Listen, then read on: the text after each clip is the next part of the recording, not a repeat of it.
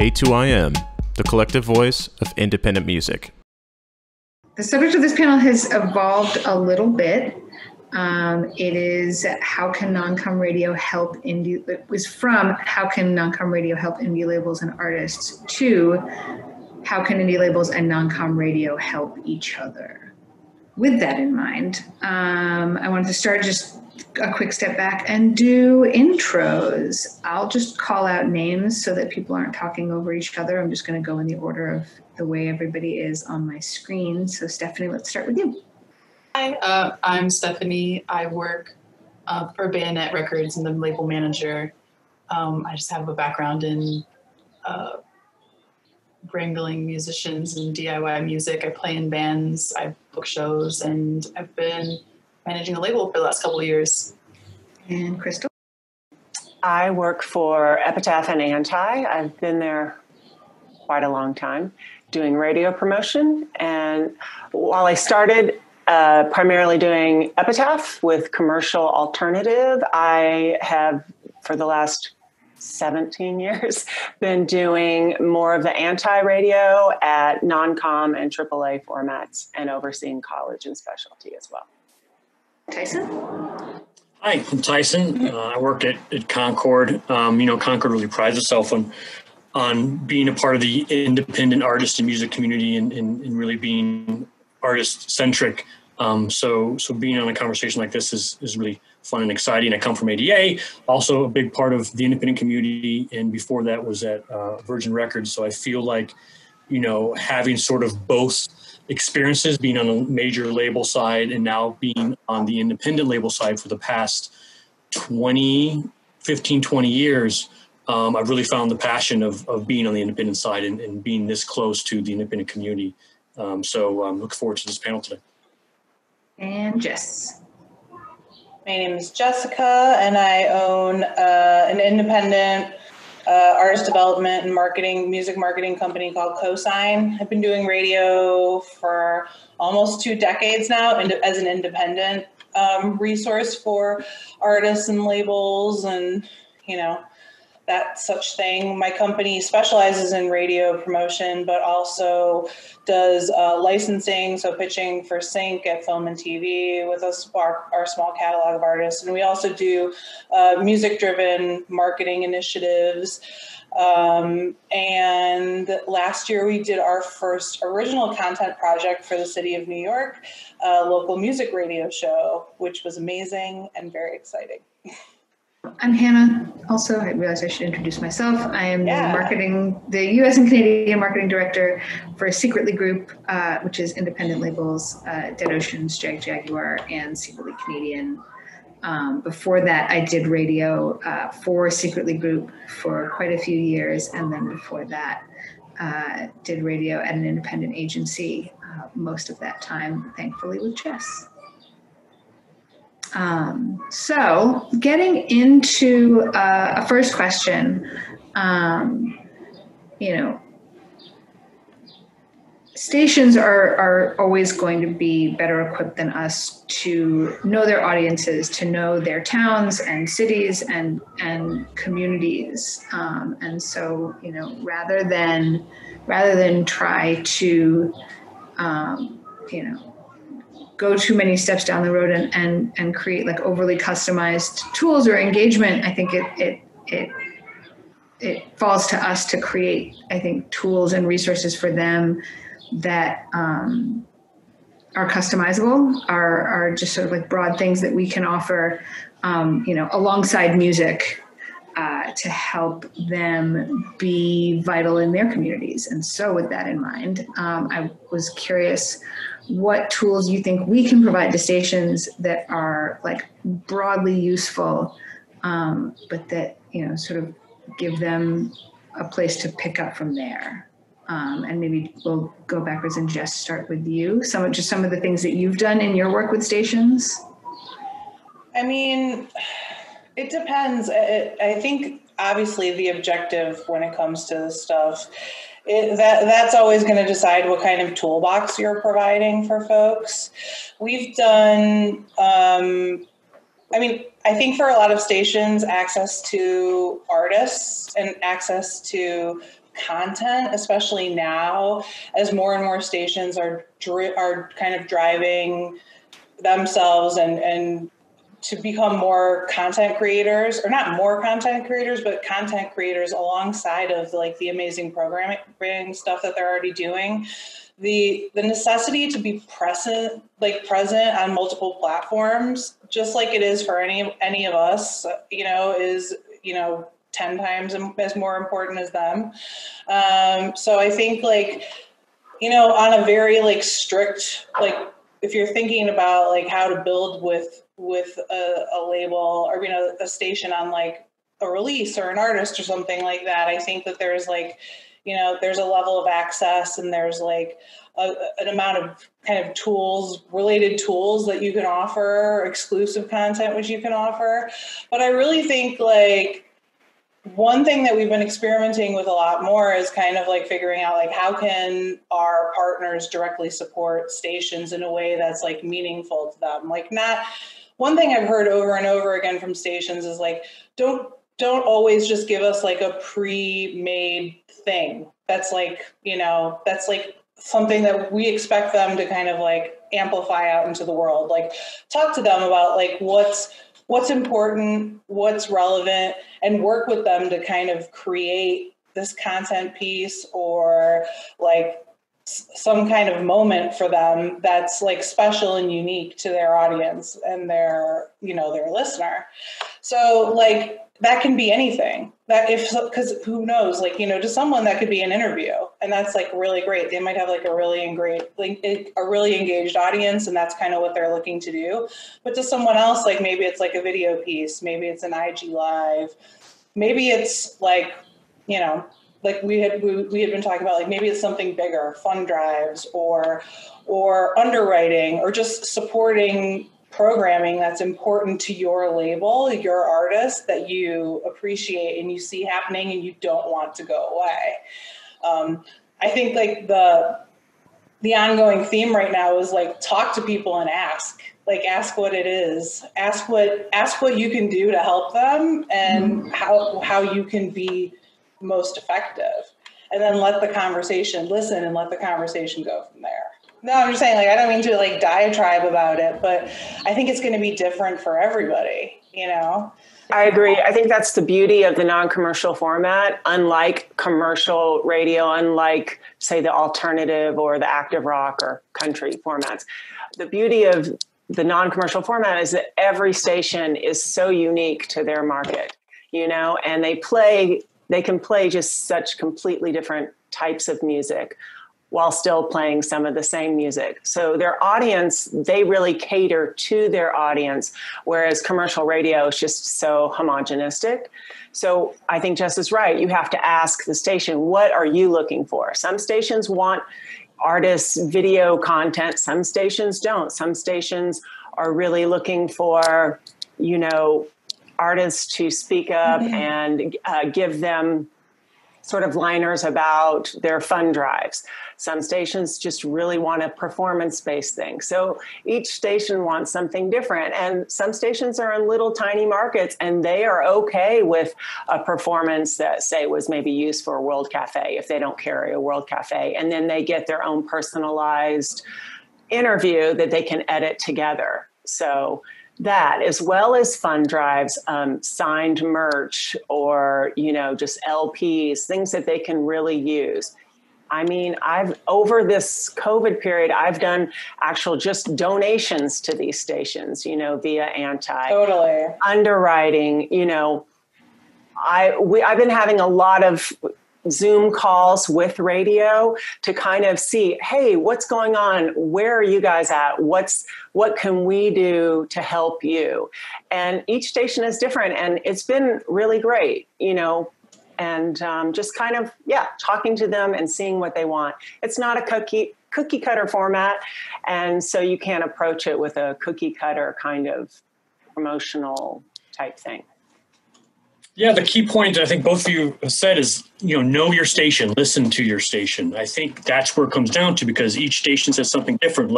You sort of get to know what are their key moments that you can kind of be a part of. And just because as you talk to them, know that that's kind of their main priority for this year, or they have 3 or 4 of these main priorities. How can you intertwine with what they do on those things, like, TMD's First Thursday or the sessions at YEP in Pittsburgh. Like, when you have artists, just know, okay, I have this for this feature that I know you guys like.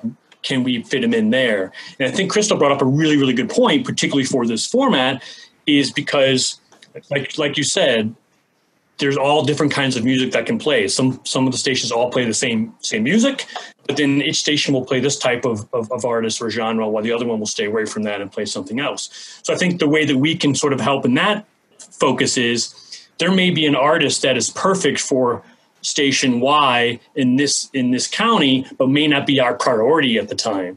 Make sure that you kind of know, like, okay, this station really likes this artist that we have that is touring right now, or has a new record out right now. May not be a priority for us, may not be a radio priority, but we know it works for the station. Let's see if we can do something with them for this artist. Yeah, I know from a label perspective, my first priority is sort of to build things around the artist on our roster. And we have a very varied roster, all different kinds of musicians. So when I think about non-comm radio, it's frustrating because I've done a lot of work around tour dates, and finding radio stations in town where the musicians are touring through, and it's as easy as like checking out their website and their socials to, if you're not already familiar with the station, like, would our artists genuinely be like a helpful addition to what they have on rotation? And then, like, I don't know, going out, because, we have like experimental electronic artists, and we have people that swing more like the chill folk side. There's all kinds of stuff. And just like catering, like thinking about the artist, where they fit, and then sort of taking scope of like the big picture and finding places for these people to fit in. And it cuts down on annoying encounters, like cookie cutter, kind of like how you were saying before, Jessica, just asking people what they need. It's like, you can hit 100 stations, but maybe only 25 of them need to actually hear from you. And you can really personalize in that way. And I think, it also means that there's a higher likelihood that you can align, you can find those fits of like what serves a station and an audience in a town can align with what an artist like does or doesn't want to do. Like going back to, I forget whether it was Krystal or Tyson talking about alternative. It's like alternative wants like a very short menu of 2 or 3 things done 2 or 3 different ways. And the great thing about non-comm in college is they have room for, the person that hates liners and maybe doesn't want to be that visible in promo, but would do an Instagram takeover, and the person who would do an interview, and the person who would do, a performance or something like special and bespoke or something signed. Like there's places for, I think, every artist's inclination as well, which helps. Yeah, I think that like non-comm radio is kind of like, it's kind of a treasure, like nothing exists, nothing as adventurous, nothing as thoughtful, nothing as poignant and potentially relevant exists out there in the world of broadcast right now. And like, truthfully, as promotion people and as labels, we need to be doing like whatever we can to support them. So when Krystal's talking about donating from the label to a station, like that's something we should be doing all the time. Like we are sustaining members of like, I don't know how many stations, but like truthfully, like we come to these people all the time. We ask them to play our records. We ask them to feature our artists and like amplify our message. And if we're not like doing something to help like raise them up and like make their lives easier, then like we're just taking basically, So like the least we can do is be involved in that conversation and be like you're talking about, Stefanie, be aware of what's going on with them and like collaborating. Like even if not everybody has the means to like go crazy and like maybe even if you're doing like a $5 monthly donation in the places where like your main artist is like it's their hometown and you want to be like I feel like little gestures and like stuff like that go a really long way, and also like really benefit you as an industry person as far as like knowing what's going on, knowing your audience, you know? One thing you know about non-comm radio, I'll make this really quick, Krystal. You know about non-comm radio is they are dedicated listeners. When you have top 40 radio or alternative radio, they're just kind of sometimes just flipping the channel. It's just background music. Like when you have the listeners are dedicated to those stations, they're members of those stations, they connect with those stations. So when you do something with them, promotion, a performance, session, content you send, that those listeners that much more engaged in what you are doing with them than probably any other format. I agree, because I feel like with this, it's very much a relationship. It's not a business transaction. So even with the artists, you know, the artists build relationships with all of these stations, whether they're in Philly or Ignacio, Colorado, right? Mm-hmm. And there is no small station, I feel, because a station like KSUT will be forever grateful if you get an artist to stop by there, you know, and they will always support all of your artists, and they'll be more willing to step out on your little small baby band that's plays bongos or something, you know, because you've helped them out and because they are eclectic and because you didn't just treat them like, yeah, I don't have time for that station because they're not a monitored station, you know. And case in point, 10 years ago, the monitored AAA list looked vastly different than it does now. So all of the stations that were kind of toss away or like, oh, I don't really care, FUV's not KBCO, now they're the big players in town. So that's just a lesson to be learned, that there is no small station, and there is, you've got to just treat, we're indies. We are low on the totem pole as far as, you know, the world of like Sony and Capitol and things like that. So I just feel like that's why KGNU and Boulder, awesome. They play a very eclectic mix of music. Not that I'm going to ignore a bigger station, but I want to treat all the stations as they're important and give them the tools that they need. You know, maybe I can't get, you know, the biggest artist to come by, but maybe I can, because if you just ask an artist, and most of the artists that we work with care about music and they care about getting their music out and not playing the corporate BS, then you can get a big artist to maybe go by these small stations if you just ask. So it's just worth a shot. So. Well, and they're paying, and these people are storytellers just like we are. They're like listening and absorbing and learning about all the artists and the labels out there. So that artist's message is important, and similarly, so is the label's message. So like, I don't know. I mean, I feel like supporting, like, you know, we're all trying to like, I don't know, they're invested in music differently, like Tyson was talking about, you know, like it's a different relationship with their listeners. You know, they're people who are excited to discover, which is so rare. We're a little pocket of the radio world here, but it's a dedicated, loyal, invested pocket that will come back and continue paying attention. And like, you know, that if we look at what's going on right now, like that's why like the artists we promote, the messages we promote are so important, because they're going to look at us and they want to represent the things which represent them, the people, the artists, the messages which they feel reflect their listeners and their programming.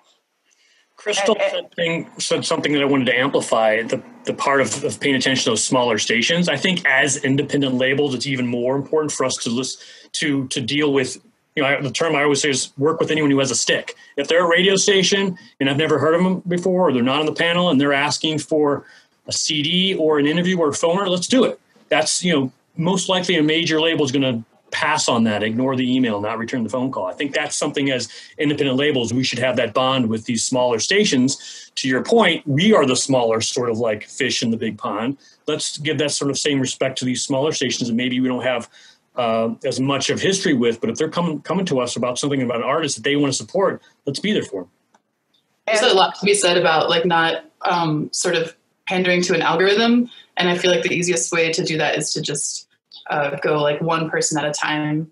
Because, you know, we've had some stuff that Bayonet has put out that did get swept up in the algorithm in this funny way where, you know, you see the counts go up, the numbers go up in this crazy way, and it's a bit of a mystery, and you might spend a couple of months trying to solve it and like chase this thing, but it's not yours. It was rained down upon you by like, you know, mysterious executives and offices far away, but like it's just not sustainable essentially. So when you think about non-comm radio and the one-on-one relationships you're making, it's like it's classic. It's DIY style.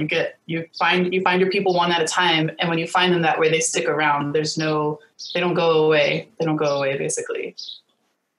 Exactly. And their listeners, like Tyson was saying, those are the listeners that are going to be going to the shows and buying the merch. Even if they only have 20 listeners, those 20 people are going to be far more active than, say, a listener that's just going through K-Rock because that's what they've always listened to and they just want to hear a song they know, but they're never going to go buy new music from that artist, right? So you're feeding the people that music is their passion, and that's what our artists are looking for. And also these stations are all the stations that are big on social justice and good causes, and so that's what most of our artists and we want. And it's just kind of like feeding the good people out there and making the voice for all of those things bigger and better, I think. Yeah, I mean, I think it bears mention that you know, like everyone's taking a close look at where their media is coming from, and you know, the soil underneath the things that they're consuming in terms of news reporting and arts reporting and culture, and that non-comm is it's just a much more, you know, no place is unscathed, but it's a much more ethical center of media. It's much more independent. It's much more freestanding. Yeah. It's by and large, you know, listener funded, community funded. And with that just comes like a different mission and a different set of responsibilities, a different like guiding principle. And they tell the story. They help tell the story because, you know, when K-Rock's not going to, you know, most of these commercial stations don't back sell and front sell music anymore. Yeah. One thing that non-comm's still great at is talking about the record, talking about the album, talking about the artist. And that definitely benefits what we're all doing. Yeah, actually, you know, with that, Krystal, you were going to say something. Go ahead. No, I was just going to say that artists themselves are listening to these stations. Artists in these communities are, a lot of them actually have shows on these stations. So artists themselves are, not only are they supporting them with their music, but they're also supporting them by being an active member of their community as well. So that's all I was going to say. I did want to pivot slightly. I mean, we're, you know, I think it's more important than ever to be doing our best to serve stations, but this is a, you know, a majority label panel. And we work for artists, and Jess works for labels and artists both. So just talk a bit about any ways that you've seen, you know, stations or a station, whether it's a case study or like an approach you had on a campaign, whatever it may be, that you've seen benefit your artists, that was maybe outside of standard airplay. I think any video content is helpful for somebody like me who's trying to just sort of like keep the stream going, like keep people engaged. Like don't forget about our artists. And whenever a musician can go through and do like a recorded session is great, but whenever they set up a video camera and then they upload it on YouTube later, it's great because you can use different pieces of it over the course of like several weeks. You can, it goes back and forth. You push the radio station and then they push your stuff on their socials. And you know, it's not very cool to talk about like social media stuff right now, but it's like I don't know, nobody's playing shows right now. So we're kind of in this weird place of prioritizing digital marketing, which I guess it's about time to learn that stuff. But yeah, I think any like video content that radio stations can like offer an artist coming through on a tour, or, you know, even just like going out for a weekend show, particularly like colleges. I'm talking a lot about college radio specifically. College shows pay really well. They feed their musicians. And then if you can get in there for a video of some sort, playing a song or an interview, it's like, it pays off for a long time. That's my opinion. I mean, I agree. Look at a station like KEXP. They're an international like voice out there. I mean, they have listeners all over the world. So you do a KEXP session for a young band, and that's just so much exposure right there outside of just the Seattle market. So so you go do a World Cafe session. That's in 150 markets, right? And they're always championing, you know, new and upcoming artists. So I just feel like all of those sessions that maybe the artists are going, oh, I don't want to do. I really do feel like it's, again, it's part of that relationship building with those artists. And those stations always support those artists throughout their career, because it's not just about a song, it's about a relationship. And once you get that band or that artist into the station, or, you know, to create that relationship, I really feel like it lasts for their entire career. Actually, I'm curious. I think that from out here, I'm a degree removed from radio now, I'd say, but from out here, it seems like stations have been doing a pretty good job adjusting some of their expectations around things that they would have been really diehard happen in person, getting more comfortable with those things happening digitally in a world where no one's touring. I'm curious what your guys' experience has been with that. What pivots you've seen stations either get comfortable with or make, or just like things in the last couple of months that feel like they might be durable for the future. We had an M Ward record coming out really just right as all of this was happening. And so he did a virtual concert, and we offered it to a bunch of stations to stream online. Now, if this had happened, say 6 months ago, and he didn't really want to go into stations and do things, and we offered this virtual concert for them to stream, half those stations wouldn't have wanted a part of it, because they would want to do their own special M Ward thing.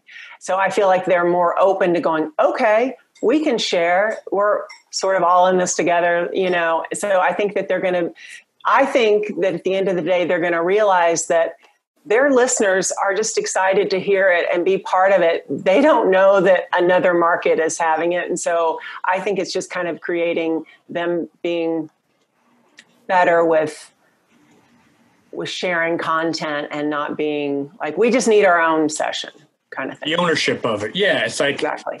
It's exactly the same point, like getting content, but it can be shared with other stations. Kind of like goes back to that whole battle cry that we all used to deal with presents on shows. I think there's a little bit less of that as well. I mean, granted, we're not having shows right now, but as far as like your presents aren't as much of a conflict. It's still there, but not as much as they were, say, 10 years ago. And I think it's because what Krystal said is the audience just wants to go to a show.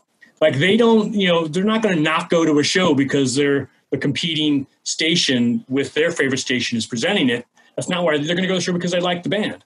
And I think, we're finding out that like listeners just want to have content, and it doesn't need to be unique specifically. It doesn't need to be branded just for that station. They want to see their artists playing their favorite songs. And you can still make it, with content that other stations are getting, you can still find a way to incorporate branding into that station by getting a personalized interview, or doing something, an extra song for this, or a shout out here. Like I said, each station is different, so you can kind of find out exactly what they're looking for by just utilizing the broader content, but then personalizing it for them. I mean, even World Cafe is using content that, you didn't necessarily need to specifically record for them, because they're all in it together, just like they're dealing with like everyone else is. Yeah. I had two, we are short on time. I had two short questions I'm hoping I can squeeze into. One of them is just putting Stefanie on the spot, which I hope is okay. Which is, and is sort of taking a step back, but anticipating that viewers on this panel will be coming from a bunch of different kind of like seats and sizes and stages in their business. I mean, Bayonet uniquely was born very healthily in the streaming era, which is not the case with Epitaph or Concord or with Secretly. Like this, just was born in like squarely in the streaming era, which by extension means a very different time for radio. And maybe this could have gone at the beginning, but I am curious to sort of pull back a step and hear from you kind of where radio fits in the grand scheme for you guys without that kind of grandfathered philosophy. Yeah, so I think kind of like goes back to what I was saying before, where as a label manager and, doing like A&R things as well, it's like I am younger. I listened to a lot of non-comm radio pre-streaming, and I still tune in like pretty regularly to some of the stuff around Brooklyn. But I think it kind of goes back to before, where I genuinely don't think as much about non-comm radio until I know one of our artists is going on tour, and it sort of like turns the light back on because it's happening in real life. And a lot of our musicians have found their following IRL. Like we don't have musicians on our roster that don't play shows or people that exist online exclusively. They all tour pretty relentlessly, and they play small shows. Beach Fossil's pretty big. They play big shows, but they'll go to a smaller town to play these big shows. And in this way, that's when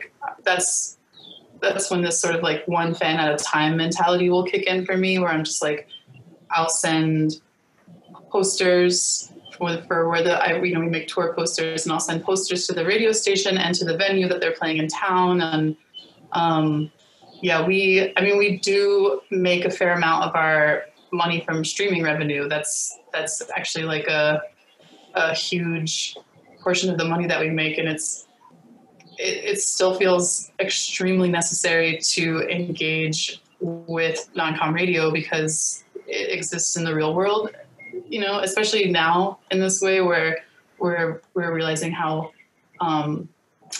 just sort of nebulous and temporary everything is, especially on the internet.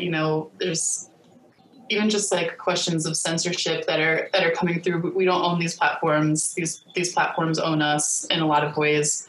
And it's important to sort of engage. I don't know. Does it make sense? Like non-comm to me, it seems like the real world, and then streaming seems like fun, like mystery puzzle that we try to, we try to appease them or something. But it's harder to have like one-on-one relationships with people at DSPs. I don't know. Does that answer your question? It does. I think it absolutely does. I think it speaks maybe to some of the durability of non-comm. Yes, definitely. It's not the whole world anymore, but in a world where everything feels really ephemeral, or we're seeing more how ephemeral it is. Here is this format that is freestanding and is independent, and people have been calling almost dead for 25 years and is alive.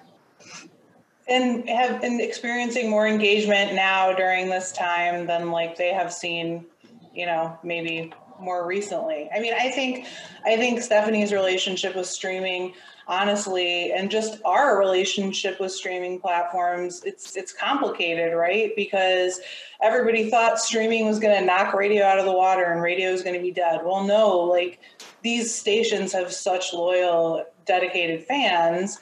You know, they're in it for the curation, they're in it for the discovery. But like how a label decides to give preference, whether it's to a DSP or, I mean, like look at what happens with radio premieres now, you know, it's a totally different world than it used to be before those platforms existed. And like we keep going back to the radio people. Again, we're you know, we want to partner with them, we want to work with them, but like now there's all these new rules. I mean, I think I would be interested honestly to have a larger conversation about how DSPs and radio people can work together and be more like work like not on the same page, but I don't know what the word I'm looking for is, but just like kind of be working hand in hand on like creating some of these amazing editorial premiere moments without anybody getting their feathers ruffled, you know. They're complementary in this way, where it's like if streaming can acknowledge which hasn't happened yet. I think streaming is like this. You know, there's this idea that it's all knowing, all powerful, whatever sort of this whole thing. But I think when streaming hits a wall, when they like can finally acknowledge where the boundaries of streaming can go, how far can streaming actually take music to listeners and find you new fans? Once streaming like draws that map, it'll be a lot easier for the rest of us to like, you know, because the radio is still here and it's like vibrant and it's like the heart of like so many like just great and cool events and like scenes in this way. And it's like streaming can't do that. And I feel like once streaming hits its wall and we draw the map there, it'll be easy to like understand the new like contours of what non-comm is. But streaming is still trying to like, you know, put their fingers in every pie in this way that might be making it kind of hard to see. But they're complementary. They're not the same thing. They don't actually overlap in very many areas. There's definitely symbiotism there. I mean, that's so much. Each of you know, just the fact that they exist now, and just the fact that there is, by definition, still non-comm radio stations that are listener supported. They wouldn't exist if there wasn't that connection with listeners. And obviously, we all do it. You know, I listen to radio in the car or in the background while I'm working, and then later on the day, I'll go to streaming services. Like everyone does that. That's why they're all existing together in the same way or a similar way that a retailer can work together with a concert venue or a record label to bring together to amplify one project. There should be a similar way that a radio could probably do that with streaming because they work off each other. Yeah, because neither one is going to knock the other out of the park. I think we've realized that. Like we look at streaming in the amazing way that it's leveled the playing field for so many artists. Like that's incredible. Like the access to the amount of music that we have right now is like, it's unbelievable. But like radio and DSPs should like, they amplify each other. Somebody hears something on the radio, they Shazam it, they go listen to it on their streaming platform. Like the streaming just doesn't have the ability to tell the story in the same way that your non-comm stations do. And as independent labels and artists and promotion people, we need those people telling those stories. Like that is what gets people engaged. Like what Stefanie's talking about with streaming, like it's amazing when you have something on a playlist and it catches fire and you're like, hell yeah, this is awesome. But we need the other piece of the puzzle too for longevity. That's right. Like I feel like it would like having a larger conversation about how these two worlds can work together would go such a long way. It's constantly a kind of, I see people knocking heads about it all the time. And it just feels like, okay, guess what? Everybody's here to stay. Let's figure out how to make it happen. You know, streaming doesn't know places really. Streaming doesn't know what life is like in Richmond. Streaming doesn't know what life is like in Ignacio, Colorado, or in Detroit for that matter. Stations do. Right. And I think that radio is just still so much more the place where you're going to discover a new artist, not a new song. Because on streaming, I've seen that people hear a song they don't even know who the artist is. I mean, I have an anecdote. The radio gives you the background and who the artist is and why the artist is important. Streaming might give you the song that you go, oh, and if you have time, you Shazam it, you figure out who the artist is. But if you're just listening passively, you might go, that's kind of a cool song, and then you walk away and forget about it. But radio, you hear who it is, maybe you hear an interview, and you're engaged in trying to find out who that artist is. So I mean, I'm here for it all. I love it. Right. You know, I want to be clear. I use it all, and I use it all when I pitch, when I talk to people, when I'm having conversations. It just seems like there should be like some symbiosis there, some synergy. That I think would be a very interesting panel conversation. Just putting out there. 2 a.m. We have to end. Thank you all very, very much.